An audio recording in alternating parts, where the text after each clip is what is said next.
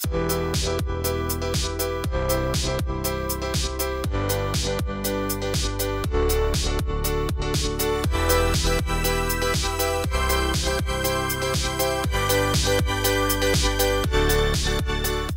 to PCR TV at the EuroPCR 2018 conference. My name is Parma. I'm interventional cardiologist from Medical University of Silesia in Poland, and I have the honor to introduce you to Achim Büttner from Hartzentrum in Freiburg, Germany, who is the expert in PCI of the chronic total occlusions. Today we are going to speak about the antegrade PCI in the CTO. No wall can stop us. And Dr. Büttner, I would be very grateful for explaining to me what patients could we qualify nowadays for antegrade PCOs in centers which would like to start their PCO program with the antegrade approach. I think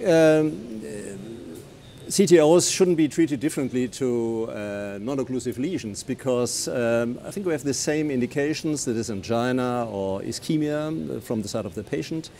And these interventions are technically more demanding, but in experienced hands with the material and the technologies and techniques we have nowadays, the success rates are very high, and I think CTOs shouldn't be prohibitive for PCI, and these patients shouldn't primarily be sent to the surgeon. Mm-hmm.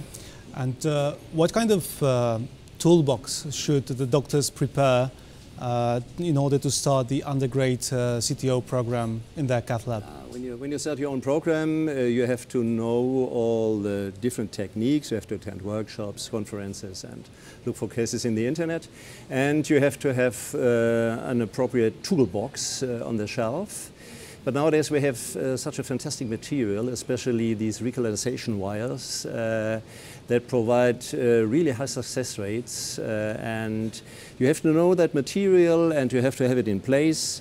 And when you start a program, you should look for the appropriate patients for your level of education. Not start with the difficult CTOs, more with the easier ones. Mm-hmm. But we have also nice tools for the grading of the difficulty of CTOs, like the Japanese CTO score, the JCTO score, for instance. Mm-hmm. Are there any other qualification criteria which you would suggest for people starting antegrade CTO to consider before approaching to such techniques? You should be an experienced interventionist, have a lot of experience in treating non-occlusive lesions, also complex ones. And then you should just develop your skills step by step and learn the appropriate techniques really from the beginning. Mm-hmm. For instance, these wire escalation techniques from antegrade. Start always with a soft polymeric taper tip wire that doesn't do a lot of harm, even if it's treated a little bit less professionally, and then go on with the next steps. It's always good to have an experienced colleague at your side, and or even a proctor for more complex cases. But it's important to learn these techniques step by step and not to find any shortcuts and start with the difficult cases just from the beginning. My fellows and colleagues usually ask which approach would be the most optimal one, femoral or radial for the start. Could you comment on that? It's an intense discussion. It's just access sites, arterial access sites. I still prefer the femoral access for several reasons, because it's not a problem to have bigger guiding catheter diameters. You can also use 7 French from radial, but it's no problem from femoral to have bigger sizes. You have a more stable guiding catheter position, especially for the left coronary system when you come femorally. If the intervention lasts for a longer time, for 3 hours or 4 hours, it's also better for the patient comfort. If he can move his arms, and sometimes patients also develop spasms and pain if these radial guiding catheters are too long in the arm. Mm-hmm. Mm-hmm. And what kind of techniques in interventional cardiology do you think are most important for a successful antegrade CTO? No, the most important task is to bring a wire through the CTO into the true distal lumen of the vessel. Mm-hmm. And so the wire techniques are crucial, and they are combined with microcatheter techniques. But you don't need so many different wires. You need more or less 3 types of wires. The wire I mentioned before. My suggestion would be always start with a taper tip, very soft polymeric wire, and see if it finds a way through anatomic structures or microchannels, and then follow with a microcatheter, secure the position, the wire position you have, and then if the wire gets stuck, go to a medium stiff wire. There are also wires on the market that have unique characteristics, a very good steerability, so you can correct your wire position and steer it directly into the distal lumen that you always have to show with a contralateral injection that you see where you go.